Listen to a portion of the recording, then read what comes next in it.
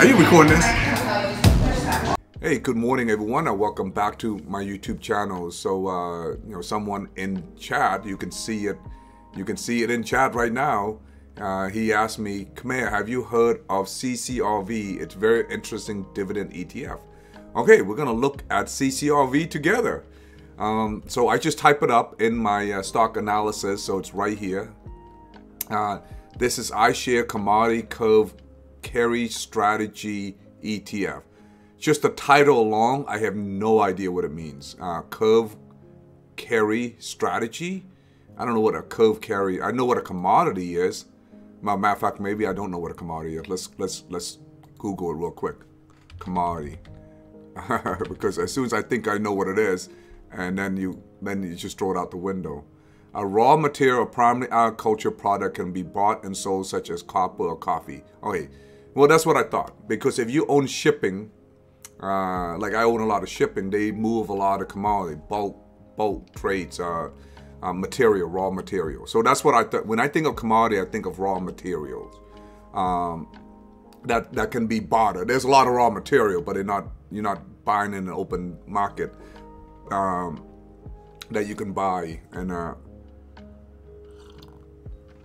all right, so I was thinking about that. Okay, so at least we got the right definition. So we were thinking about it. That's what I do a lot. So for those who wants to know how I do my research, my investment, how do I find new stocks and fund, I get it from a lot of time from tips like this. Like this just popped up by LA2V, and so now I'm on a hunting trail, and then you're gonna see me go through the process of hunting. Let me read all his message here real quick before I continue. It's struggling right now, but what stock isn't maybe a good buy? Commodity do okay in bad economy, I think. We'll try to join Discord, but nothing happens after I accept the invite. AK Willie, I don't know how to help you, man. Discord is a, well, no, let me talk about it later. I'm making a video right now. LA2V, it's almost on pace to return 98% annual 3-year plus, 3-year growth with 98%. Okay, yeah, okay. I like it already. Now, I do like a couple of commodity. I'm going to show you a commodity that was on my watch list. Let me just show you my watch list real quick, so this way you know what I'm talking about. I love this commodity fund. This is UAN right here. UAN. I love UAN. All right. It's a CVR Partners LP UAN. I think they sell essentially farming material, farming. They help supply farmers. Okay. One thing I like about it, look at the revenue and earning. That's what I like about any company that has revenue and earning. Good revenue, good earning. It's a win for me.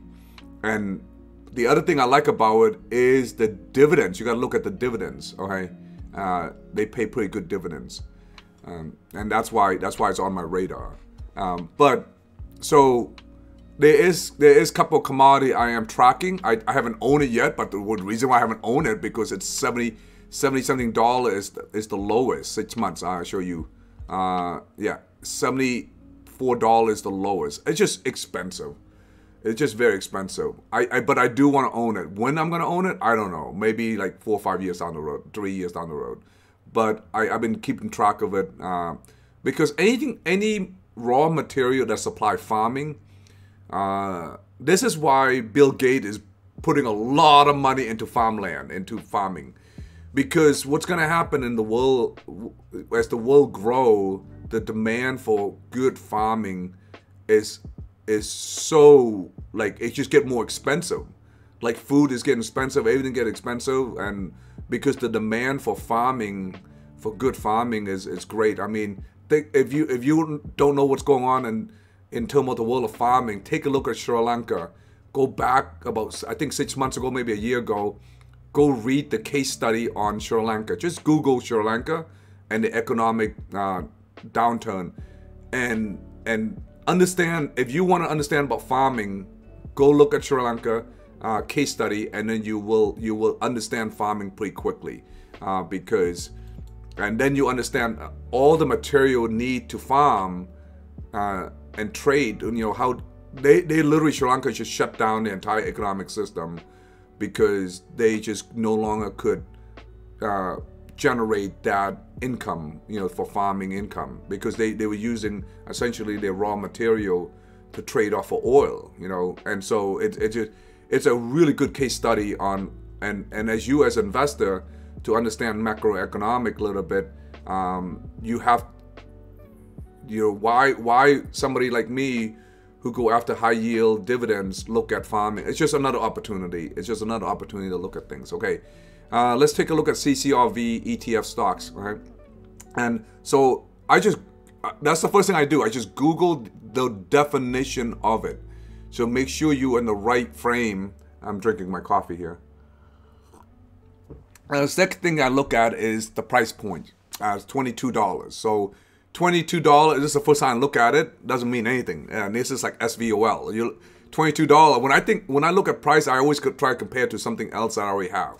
So $22 NDY, NVDY, SVOL, and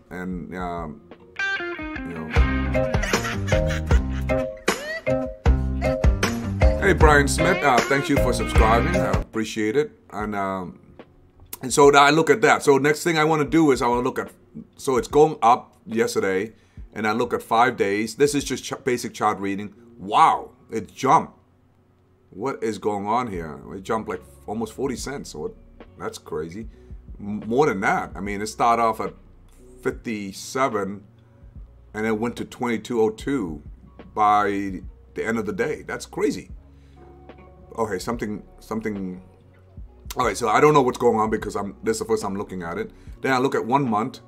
The lowest is 21.20, and it's 22, but it's down right now 3%. Okay, and then you look at year to date. Ooh, it's pretty high. This is the high point. So and then you look at the 22 average, 52 weeks average here. 52 weeks high is $27. 52 weeks low at $18. So somewhere around here is $18 right here. So this is the lowest point in June. All right. So then the summertime is pretty low. All right. So commodity, you have to add season for your consideration. Any commodity, supply moving and stuff, that is the seasonal is factor too. So the reason I say all this stuff out loud, normally I don't need to say it out loud because I just do the research myself. It's in my head. But because I'm making YouTube video, it's online, I'm saying out loud, and so this way you can see the thought process of me going through it. So I look at it, seasonal update. Okay, now I'm gonna look at 5 years or max. Okay, so this thing started somewhere. Inception was September 1st, 2020, and it been going up. The highest point was $31.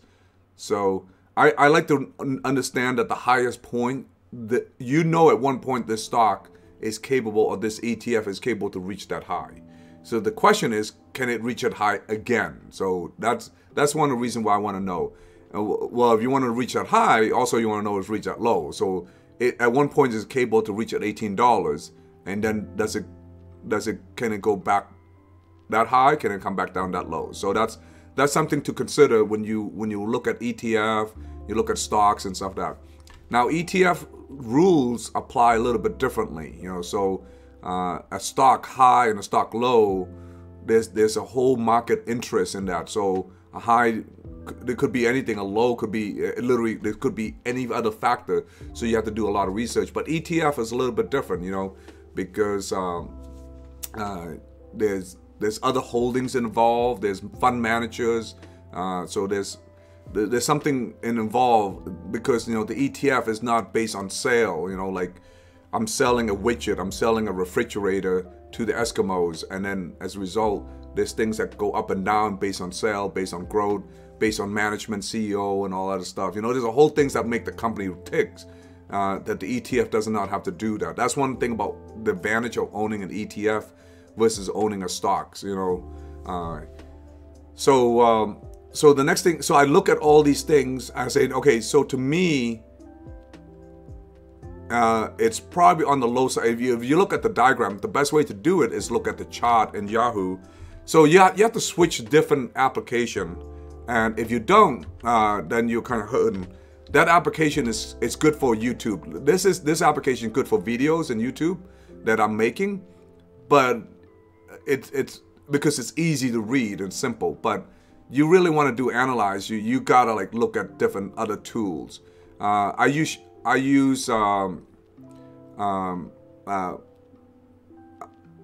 my Charles Schwab a lot to find out what's going on, because Charles Schwab is show like the graphical picture of these things. All right.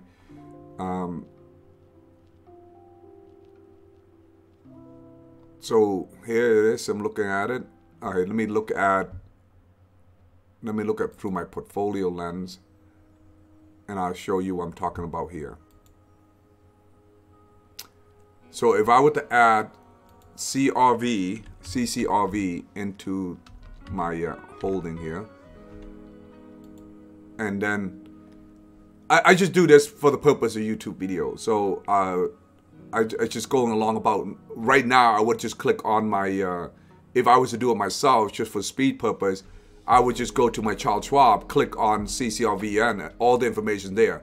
But unfortunately, I'm doing this live broadcast, and if you click on my Charles Schwab account, I haven't set up yet. I don't know by clicking on the button it will show my account numbers. That's why the reason I didn't go do that. All right, so CCRV. So it's just what I thought. It's somewhere in the mid-range right here, because the low 52 weeks is $18, the high to $27.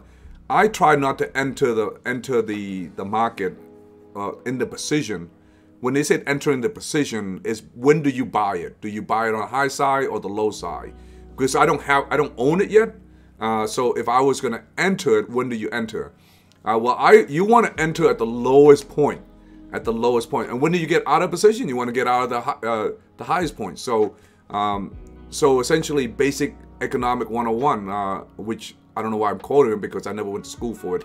But it's just basic understanding. So it's buy low, sell high, and don't sell anything at a loss. I mean, if you do those basic things, you're gonna do well in investment. You're not gonna go broke, pretty much. You know, you're gonna do well. All right, just basic principle. All right.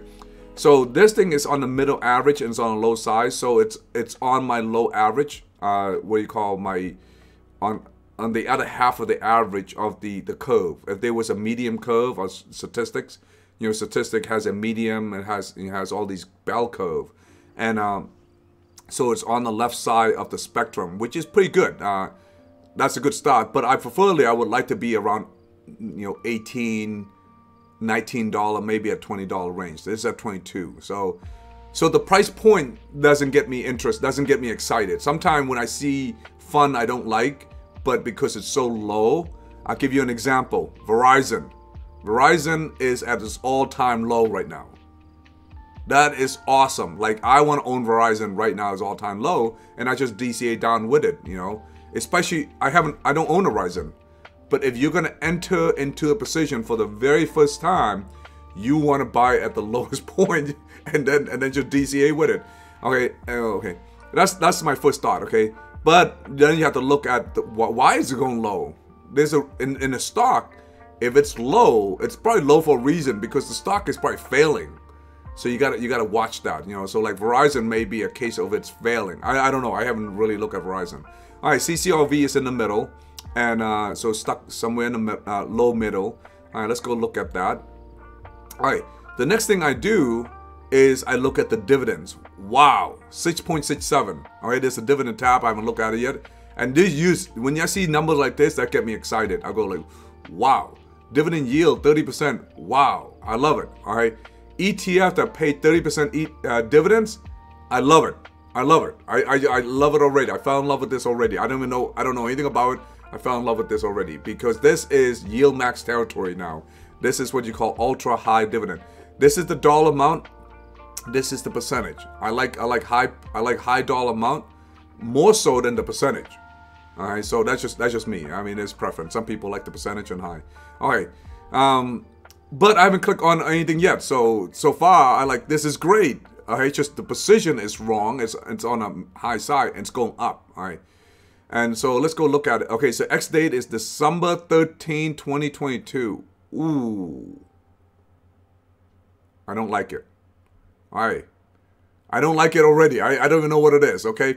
So as you know, I'm a monthly dividend guy. So I pretty much all my position, even one of these position here, most of them are monthly. And I got a couple quarterly, but mostly are monthly.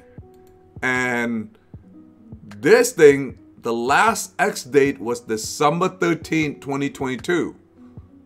This is October. And going to November. So it's coming up here. And so essentially what it tells me, without even click on anything else, this is an annual payout. Without reading anything else, just basic chart, this is an annual payout. All right, so that's a concern. I don't really care much of an annual payout. But is there's money, if there's money to be made, yeah, you can buy it now and get the $6 and then sell it at the end. I guess that's what people do. Yeah, I think that's what they did. They did exactly that. Just like I said, they bought it so they can get the share, and then they drop it. All right. So when do you buy it? Well, you buy it $24, which is September, back in September. That's a good time to buy it. November is probably your last ditch buying, but you're paying $26. In October, so sometime right now is a good time to buy it based on historical chart. And let's see if that's true. November, no, it's not a true statement in other area. But what a true statement is, there's a line. There's a line here, and there's a line here, and then there's going to be a line here in December 2023. All right, so, and you get $6 for this thing. All right, it's crazy, crazy. That's pretty good. All right, let's just read it real quickly. Is that what that was it? LA2E, he said almost 3-year pace, 3-year growth. The stock hasn't value, so no decay yet. However, a yearly dividend dip. It's paying annual dividend in December and a high yield in past couple years. That's a good strategy. Yes, except Tesla stock. Yes, I forgot when I bought it up that do most monthly. Okay, so iShares commodity curve carry strategy is an exchange traded fund that is based on ICE Bank of America Commodity Enhanced Carry Index. All right, the fund track index composed of future contract on commodities select from broad commodity universe based on positive roll yield back. So this issued by BlackRock. How much is it? 226 million. Yeah, I would let this fail. All right, let's look at the dividends. The dividends, so in December 2021, they pay $5.8, and December 13, 2022, which is coming up here, it's only a month. Would you own this for a month? Now, my personal take on this,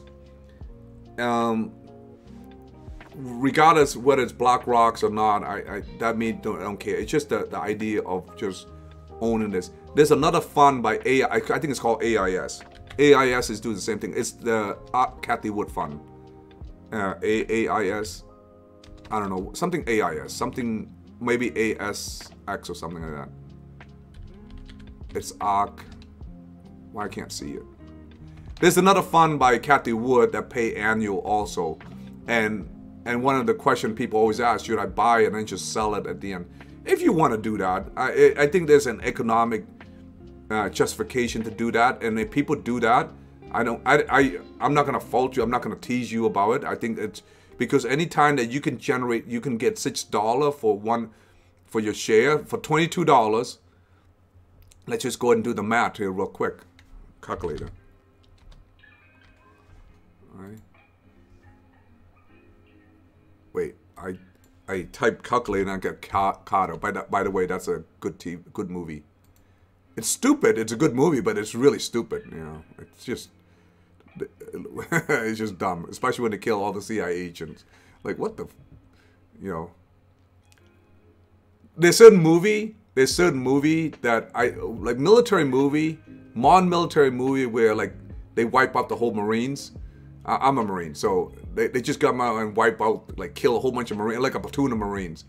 I'm just gonna give you realistic answer. I'm not even trained, assassin like some Marines out there. They're just really good.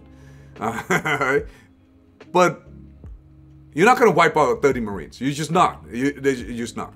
You're just not. All right. A platoon of Marines is pretty deadly. You're just not. Okay. Whatever movie that make and they said, hey, we're going to fight the Marines. If you use the Marines and you have to say you have to fight the Marines, yeah, it's just, if you want to be realistic, one Marine is badassery enough. Okay. So, and then there's 30 of them? Oh my God. Yeah. Yeah. So don't make movies like that because I just don't like it. Okay. So, all right. Where I was going? 20, okay. Let's say you get 1,000 and let's say you own, let's say you spend, yeah, $1,000 because that's how much I would spend. $1,000 because that's how much I get. So at $22, what's the current position? $22. So I'm just gonna make it $22 exactly. Divide by 22. So you get 45 shares. Okay, 45 share, and then how much it? So I spent $1,000. I got 45 share, and I'm not gonna touch it from October. Well, so October is kind of done. So it's November and December. So essentially it's just November because December is paying it. So October's too late, so it's just November, just 1 month, all right? But you're gonna get time $6.67. So I don't know what that. You got to do the math on average here because let's just do it real quick. I got a calculator. I'm gonna open another calculator so you don't, but you can't see it because I don't. So let me just do the math real quick here. 6.67 plus 5.8. There's only 2 of them, so it's easy. Right? Divide by 2. They come out to be $12 and something. Divide by 2. $6.23. Okay. So since we don't know what it's gonna pay, let's just assume it's 6.23. That's the average. Okay. 6.23. All right. So come out to be $283. So for $1,000 you put in, you're gonna get $283. All right. All right. Let's just remember that number. Let me take a notepad somewhere, and so I can, let me open my notepad here real quick, and then so I can remember this number, 283. All right. $283. Okay. So now let's do this. You take $1,000 and you buy Tesla. I'm just going to use Tesla, my favorite stocks. All right, $1,000, and the X date for Tesla is going to be in November. So October is too late. It's going to be November, and then you're going to get December. So November and December. All right. So right now the current price is $13.50 for Tesla. So it's roughly, Tesla is roughly around $13.50 around. All right. Let's say it's $14. All right. Let's say it's moved up by well, you buy it now. So essentially, I don't have to fantasize it's going to be 14. It's $13.50 by Monday. Okay. So divide by 13.50. Now, like I said, if I'm not making YouTube video, all this would have been done like 20 minutes ago because I just do it myself. I calculate these things pretty quickly and done. But I'm walking and showing you exactly what I'm doing. So it take a little time. So 74 share. I'm gonna get 74 share for $1,000. All right, and 74 share time it pays 70 cents right now. So $51. All right, $51, and then November and December. So plus another $51 or time 2. So come out to be 103. All right, so I already knew the answer, but I just want to go to the process of it. So for $1,000, you're going to get $283, which is $183 more than Tesla. Yeah, that's a winner. That's a winner. So Lazy 2 TV, based on the numbers, based on the worksheet that we just did, I don't see any problem buying it. All right. CCRV. Okay, so here's the catch though. You can buy and keep it. Now, if you keep it for 1 year, Well, I think this is where yield max gonna kick butt, because yield max Tesla pay the dividends. It's gonna be more than $8. Yeah, it's gonna pay more than $8. It's gonna pay more. So for your $1,000, you have to own Tesla over a long time, because this thing pay annually. Annually, it does not even compete against Tesla. But for the short period right now, October, November, and December, it pay out in December. It's worth the money. Now, if this is February or this is March, at the beginning of the year, I would say no, it's not, because you're not going to get paid until December. It's crazy. All right. So as a result, you're going to have to sell it. So you're going to buy it and sell it. Okay, so here's the problem. $21, and then the price dropped to $14. Oh, no, that's Tesla. I'm sorry. What am I doing?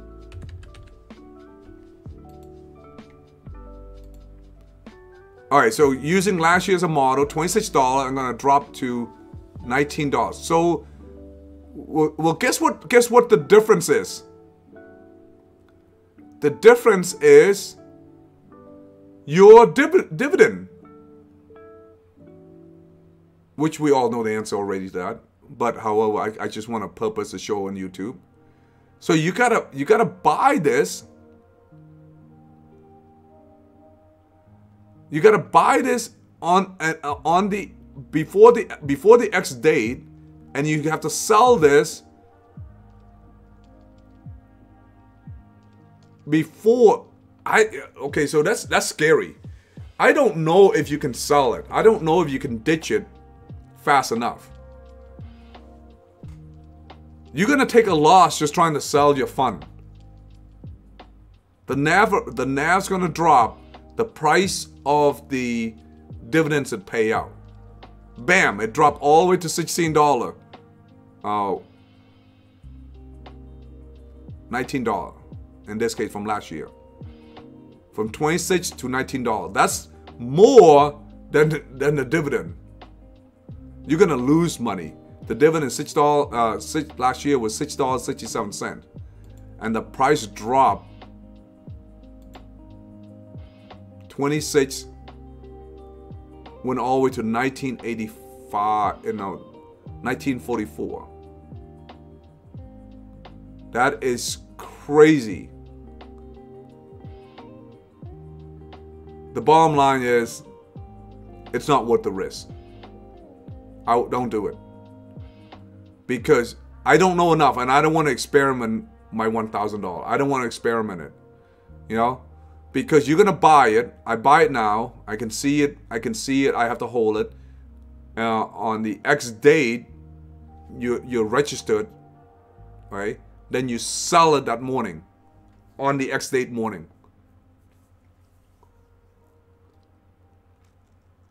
I don't know. I don't know how fast can you sell something, because you gotta sell essentially. When does the money calculate? I think the money of the X date calculate at 09:30 in the morning of the X date, or the ending of the day before, closing date. I don't know. I mean, depending who I talk to. I use the closing date as a trigger point for me. So like if I want to own something or do something, I use the closing date of the day before the X date. So example, the X date is December 13th. The closing on December 12th at 1959 would be the date that you have to own the stock by. But somebody told me that the morning at 09:30 when the market opened, your portfolio has to be registered. Your stock has to be registered 09:30 to sell it. You can sell right afterward. I don't know what the answer is, and I don't want to experiment. I'm pretty sure somebody know the answer, but I don't want to experiment that. It's too crazy, because 09:30 you gotta sell this whole thing before it dropped to $19.